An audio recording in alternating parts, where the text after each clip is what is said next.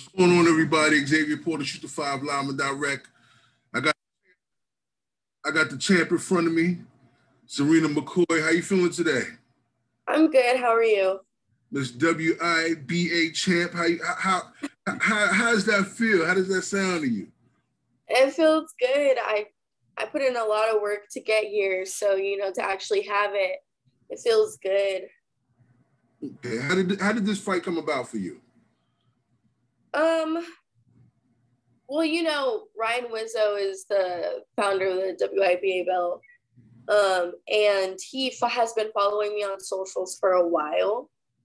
But because I have gotten, 7 or 6 fights prior to this one, I just decided that, it was about time for me to start hitting titles, because I'm already ranked, I think, number 9 in the IBO. Okay. Yeah, and then I'm ranked number 2 in the US, and I'm ranked number 29, I believe, or 28 or 29 in the world. Okay. So I'm like, I'm where I need to be positioned, where I need to be to start going for all these different belts, And some of the greats have had the WIBAs. So I was like, well, I have to get this one. So I was like, well, this would be the perfect first belt for me to get. So I just told Ryan about it, and I was like, hey, Ryan, I really want to fight for this belt. How do we go about getting that set up? And then, it was just mainly about finding a venue, finding a date, and finding an opponent. I wouldn't cancel on me at the last minute. So the title was vacant in your division, at the flyweight division? Yeah, it was vacant. Okay. What did you think of your opponent? You know what? My opponent had a lot of heart. Yeah, that's one thing that I can say about pretty much everybody that I fight. I don't really usually get easy fights. Like, that's never been my thing. Like, the whole time that I've ever been boxing. And I used to complain about it a lot when I was in the amateurs. I used to always be like, I never get easy sparring sessions. It always seems like everybody else gets the easy sparring sessions. Everybody else gets the easy fight. And I always feel like I'm fighting for my life in that ring. And, it builds character. Now, I definitely don't complain about it now. I respect it. My opponent had a lot of heart, and she wanted that belt. Okay. I'm gonna say that she really did want that belt. And she was trying to knock me out. Like, some of the punches she was missing, I go back and I watch the video and I'm like, dang, if she would have landed that would have hurt. That would have hurt. I don't know. I feel like that one would have hurt. One thing I also see that I do recognize that you are your fan support. A lot of people are really starting to pay more attention to you than they're supporting you. I see that you're online, and I see that you're conducting a lot of interviews. You're joining podcasts. How has that been from when you first started to where you're at now? How does it feel? Well, when I first started, I was so far behind everybody else because I started later than everybody else. Most people started like 6 or 8. I started at 11. I didn't start competing until I was 12. So far behind everybody else that, like, whenever I would go to fights, I was always the underdog every time. Like, I had nobody cheering for me my first few fights. Nobody. And actually, you know what? My first, I guess you could say, supporters at fights was actually one of my opponents and her family. Because I believe she was my 3rd fight. Her name is Daisy Bamberger. She's still in the amateur. She's really, really good. So she's coached by her dad, Mario. And, my first 3 amateur fights, I had no support, other than the people that I came with. My coaches, my dad, that's it. Like, everybody else cheered for the other person that I was fighting, especially because it was show fights. It wasn't tournaments, it was show fights. So I had no support, none. Not even any unbiased people. What I mean to tell you, how I get booed in Mexico for being American sometimes is how I got booed because nobody knew who I was. And I just popped up, But after I fought Daisy, my 3rd amateur fight, we spoke to her, we spoke to her dad, we met her family, and they're actually really cool people. We're really close to them even now.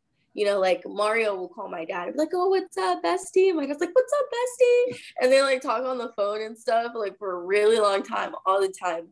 So, you know, that was like the first people that I ever had support me, because we would end up fighting on the same cards, you know, frequently after that, like after fighting each other. She went up and I stayed the same. But we would like end up fighting on the same cards. And then eventually I started having people like train for me little by little. But it's like, I had to fight people in order to get like a little bit of support. So like, I'm not really used to having so much support, and I appreciate it a lot. Like, I'm a very grateful person. I was always taught to be very grateful for what I have, you know, so it wasn't a problem for me. It's just new to me. You know, it's crazy to me, kind of doesn't feel real when I have people reaching out to me. Like I have little kids like messaging me on my page, telling me like, you know, I look up to you, you're an inspiration, or like coming to me for like, people are coming to me for advice, like, oh, I'm looking to turn pro, do you have any advice for me? Or, you know, I'm really nervous for my first amateur fight, can you give me advice, can you calm me down? Like, that's really crazy to me. Like, I never thought I'd be giving advice to people who don't know me, like helping calm them down, helping, you know, there was actually this girl at the gym that I started at, the Richard Still boxing gym. She was like trying to lose her last few pounds and she was struggling. So she pulled me to the side and she's like, look, you know, this is my situation. I really need help. Like, what do you do? I've been seeing you in the gym for a really long time now. Like, can you give me advice? So I gave her advice, and then I checked with her, like back in with her, texting her throughout the next few days, texted her the morning of her fight, texted her after her fight, you know, everything like that. It's just crazy. Like I look back and I'm like, wow, like I didn't think this far ahead when I first started. I never thought that I would be here. Like, it didn't even cross my mind. I'm glad that you mentioned the sparring factor, because I see that, you know, every time a lot of times when you're in training, I see you're sharing the ring with other male fighters, some contenders, some up and coming prospects, things of that nature. Are you taking any tips from them? Or are you actually sparring with any of the men? Well, most of the men that I'm in the ring with, they are my teammates. So we all train together. We all train under the same coach for the camp, or just, you know, everyday training with our coaches. So sometimes I do spar them. Sometimes I just get pointers from them. It just depends on who it is, where it is, when it is. You know, obviously they are more of a help to me than I can be to them, you know, but I do occasionally spar my teammates. It just depends on the situation. But as far as like sparring men, yeah, mostly I have to spar men, because I'm usually the only girl or one of the only girls in the gym, in every gym at all times. And then there's just a very small amount of women fighters in Vegas. So I don't really have a choice but to spar men. But I prefer sparring men anyways. Yeah. I was gonna ask you that question. Like, is it hard to find female sparring partners out there than it is to just, because like you said, men are always in the gym, they're doing whatever they're doing. That's gonna be my next question. You already answered it. So yeah, there used to be a lot of women boxers in Vegas when I was like in the amateurs, just starting out, just turning into like a tournament kid in the beginning of my amateur career. There was a lot of like female work here, but now there's not. So, you know, unless somebody travels here, I don't really have any work. Not from female. Like, I have to get male work. But I think male work is better for me. Like, I learn more working with guys. Any of the, how would I say, the established women champions, women fighters reached out to you to offer any support, you know, to see, because you're growing, your popularity is growing, your skill level is growing, you've already won the title. Have any of the, I would say, like the champions, the fighters, female fighters who've been in the sport longer, have they reached out to you to offer support and give you suggestions and encouragement? Honestly, no. Like, I'm very supportive of, you know, the women in the sport, the women that I'm friends with, any woman that's in my life, or like even somebody that I just seen, I'm like, wow, that's really cool. I'm always very supportive. You know, I'll repost it on my story, like whether it's on my box, like on my, usually I do that on my main, you know, not my boxing. Like my boxing, I try to keep it as business as like possible. So usually I repost every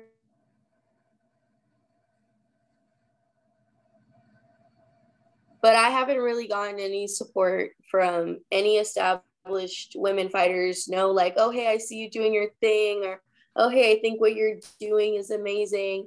I've gotten none of that. Like, everything that I do, any support that I get within my team. That's it. Like, if it's not my team or people that I like was in the amateurs with, or I was on Team USA with, like, I don't get support from any established professional fighters. The only professional woman fighter who has like reached out to me in some form is Cecilia Brockus. Like, she has followed me back on social media. On Instagram, she has reposted things from my story that I've tagged her in, you know, like responded to DMs. But other than that, like, I have not received any support from like established professional females. Okay. Now, you mentioned your team. Are you still independent, or have you signed with a promoter yet? I'm still independent as of right now. I have been in talks with a few different places, but we've been in talks since the pandemic. I'm just trying to hit my goal independently first before I'm like, all right, so this is really what I want. You know, like, this is what I really want. Are you willing to give it to me? Now, what is that goal? My goal, so I want to get at least 10 fights independently. I feel like as a woman boxer, the more that I can prove that I can do by myself, the more I can, you know, request to do with them. You know, like, this, I've proven myself. Now you need to prove yourself to me. You know, I know what I deserve. I know how hard I work. I know how hard my team, you know, my dad, my coaches, my teammates who have helped me have like worked to get me here and to get up my career off the ground. So I want to make sure that I get everything that I deserve and that I can provide everything that my team deserves and needs to get me going to where we're trying to get me. Where do you feel women's boxing is right now? Where do you feel that it needs to go? I feel like it's still like elevating. It's still on the way back to where it once was. People are gaining more and more attraction to it. I feel like there's a lot of things that's still wrong with it, or a lot of things that still need to be improved, especially the aspect of women supporting women. You know, it's very easy for women to say women supporting women, and then when it actually comes to the supporting part, they don't do it. You know, so it costs absolutely nothing to repost a picture on your story. It costs absolutely nothing to comment a clap emoji, a muscle emoji, a good job, a congratulations, a good luck. It costs you no money. No money. Like, I'm pretty sure most of these women spend more time DMing people who will probably never DM them back than they do supporting women who probably need that support. You know, and also it's like, you look at these male boxers, and as much as us women would like to sit here in interviews and say, oh, well, we want to be equal to the men and we want to get paid as much as they do and we want this and we want that. We don't do what they do. You know, these men, they fight each other, but they're still cool.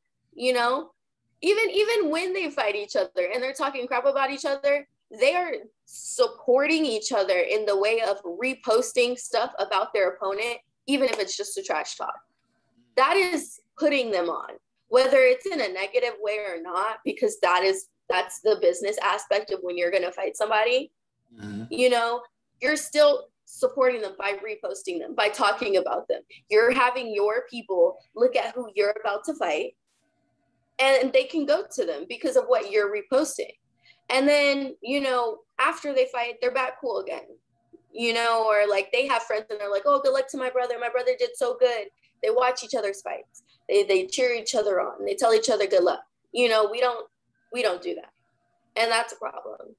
You know, I try my best to be like, oh, good luck. You know, I'm rooting for you. You know, repost. I see something, or I just comment. I'll comment a heart eye. I'll comment a fire emoji. I'll comment something. I'm going to comment something.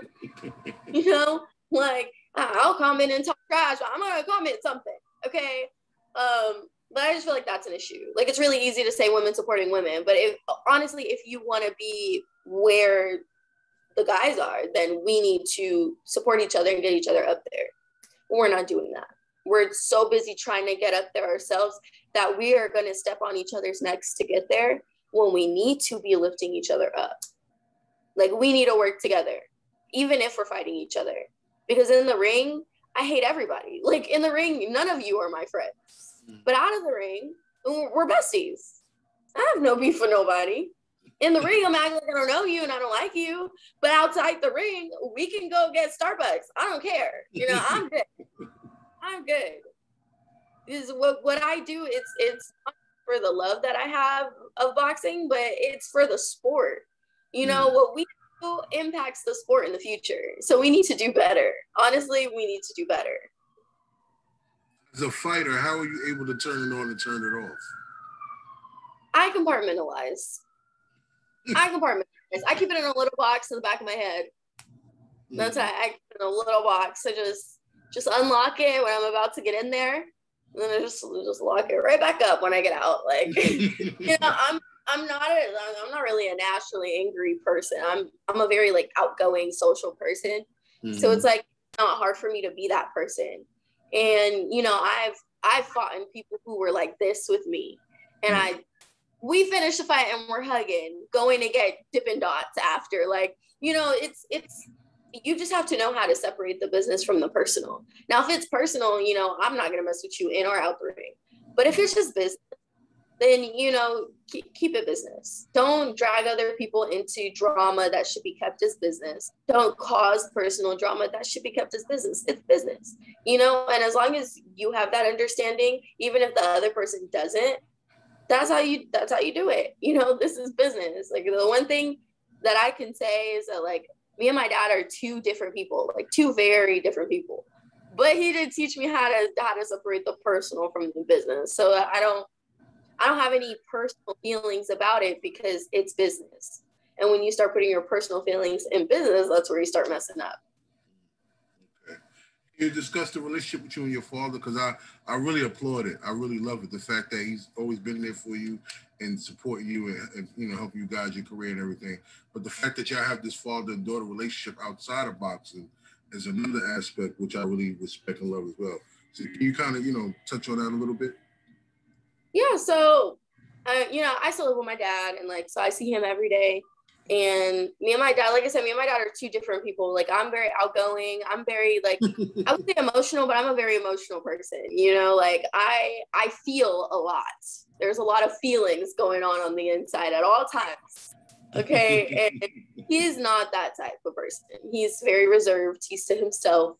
You know, so like a lot of people see him in the gym, they're like, "Is your dad not like me?" And I'm like, "No, that's just his face." You know, like, and I be bugging him all the time. Like, he be in the gym chilling. I go over there, I'll have a dance battle, a one-person dance battle, because he doesn't participate. But it's okay. It's okay because I still be having fun. You know, we play fighting, he be losing. I just want to put that out there. We play fighting, he L. Ain't never took an L. All right.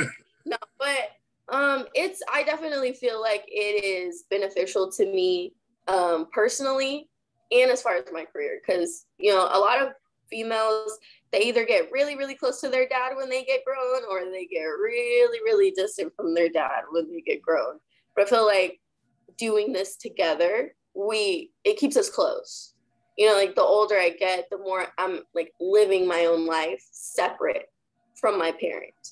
So it's like to have this sport at this age that I'm at, you know, and growing up, because I was doing this throughout the time of like, hitting puberty, like starting to, you know, like other things and starting to want to be pretty and go out and take cute pictures and this and that and like go on dates and stuff, you know. So it's like going through all that those growing pains, it could either make or break a father-daughter relationship. So, you know, I feel like working in the sport together, it keeps us close. And also, you know, I can constantly get on his nerves, especially when it's like really, really close to fight time. I be pushing, I be getting on him, I be working his nerves. And I'm like, well, you can't do nothing because I gotta fight. And he's like, I'm about to be your fight. And I'm like, no, you're not. Okay, no, you're not. I got things to do. Okay. So I'll be working his nerves when it's close to fight time, because we're like, you can't do nothing to me because I gotta fight. So That's what's up. That's what's up. So what can we expect in the near future from the champ, the WIBA champ? Well, my goal, if everything goes to plan, if it's all in God's will, is to hit 4 more fights this year. Wow. For the end of the year, 4 more fights. Hopefully at least one of those fights is going to be for another title. And hopefully at least one of those fights is going to be my US debut. So we're working on that, is a long process. I don't want to say a long and hard process, but it's a long and hard process. And it's not because of us. Okay. We're being so cooperative. It's I don't want to say it's everybody else, but it's everybody else, so we're working on that. I will be keeping you guys updated as I find out more on my boxing Instagram. But as far as right now, that is the goal. And I am looking to do like a major title fight by next year. Okay. All right. That sounds like a great plan. Great plan. Is there anything you want to say to your your fans and your friends out there before I let you go? Well, I want to thank you first of all for having me on here. Thank you again. Thank you. And I just want to say thank you to everybody who supports me, everybody who watches me. I really appreciate it. I really do appreciate the support and all the love that I've been getting. It's really cool to be meeting all these new people and getting to know people. When I go on live and I'm just having a dance party or I'm talking to people, I was on live a few days ago because I got a whole bunch of new outfits and I was like, oh, let's have a fashion show. So everybody in the comments, and they were participating. When I first started my pro career, I would go live all the time and I would get maybe 4 people on my live and they would just stare. They wouldn't talk to me. They would just stare at me, just stare. And I'm like, well, are you guys going to talk or, but now I get multiple people in my live at one time, and they're all talking to me, they're all participating, they're all having conversations with me. So I was in there, I was like, oh, let's have a fashion show, do you guys want that or no? And they're like, yeah, let's do it. So I tried on all my outfits and I had music. I had music while I stepped out of the camera to change, and they were just talking amongst themselves while I was changing, and then they rated my outfits and we talked about our favorite colors and stuff like that. It's really cool to meet all these new people. And I'm like, wow, y'all are all the way somewhere else, supporting. There's people from Brazil and they're supporting me. Yeah, from Rio and they're supporting me. And I'm like, oh, that's far. Thank you. I didn't even know that I exist over there, y'all. I didn't know y'all knew about me from all the way over there. But it's appreciated. It is appreciated. For sure. So I want to just thank everybody for, supporting me. And I want to thank my team and my dad for dealing with me because I'm a lot to handle. Definitely more than 2 hands full. It does take a village for me. It takes a village, a whole village, maybe 2, maybe 2 villages. I don't know. Sometimes you gotta come together and hold hands, work together, especially with me. I'm a little difficult at times. There's a lot going on in this little person that I am. There's a lot going on. So, I want to thank them as well for dealing with that because I know that I'm not the easiest to deal with. But unfortunately for everyone else, I will continue to be myself. So before I let you go, we got a huge fight coming up. Southpaw, I just want to get your opinion on this. Southpaw against Southpaw, because you are Southpaw. Oh no, don't ask me. Against Manny Pacquiao. I gotta ask you, Southpaw, what you think of the Southpaws? I can't choose. They're literally in my top 3, both of them in my top 3. And it's I feel if I choose one, I'm betraying the other one.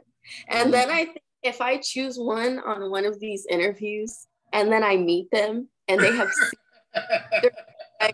remember when you didn't choose me to win that fight? Yeah. And I'm like, no, I ain't say that. You always say it could be a draw because they both are Southpaws. I hope it's a draw. Okay. I don't want either of them to lose. I love them both. They're both my top 3. They're both in my top. I don't know. I can't choose. It's I'm gonna have to be in the middle. I'm Switzerland for that whole fight. Hey. You know, the whole fight. I'm gonna be cringing every time each one of them gets punched. I'm gonna be like, ooh, ooh. Ah. All right, cool. Well, thanks again. WIBA flyweight champion, Miss Czarina McCoy, undefeated champion. Appreciate you coming on and continue success. And I'm definitely going to be speaking to you real soon. Of course. Yeah, anytime. Thanks again. All right. Enjoy the day. All right. You as well. All right. Bye. Bye.